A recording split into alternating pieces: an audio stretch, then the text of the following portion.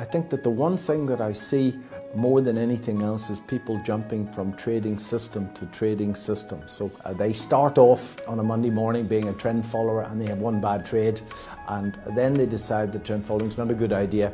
Let's actually scalp a 5-minute chart, and they have a go at that. That didn't work either, and they're continually optimizing to what worked well yesterday.